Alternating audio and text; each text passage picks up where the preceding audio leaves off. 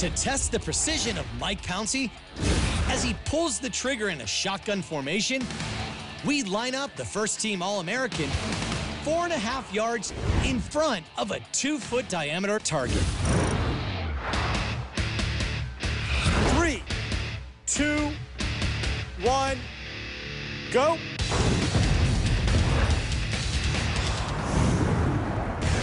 Pouncey hits the bullseye 10 times in a row. To take the test to the next level, we rigged a 300-pound censored heavy bag to simulate run blocking on the line. We're gonna measure how much force you generate into the bag. Boom! 3, 2, 1, go. With textbook blocking skills, Pouncey delivers over 1,300 pounds of force to the heavy bag. And again, never misses a snap, going 10 for 10.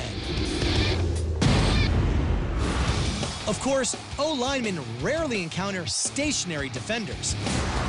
We'll simulate a blitzing linebacker with a swinging heavy bag. Definitely best under pressure, and I love being under pressure. 3, 2, 1, go. Pouncey fires his snap in just 0.2 of a second. As the 300-pound bag, which weighs almost as much as he does, barrels towards him, Pouncey repositions his hands in just 0.3 of a second.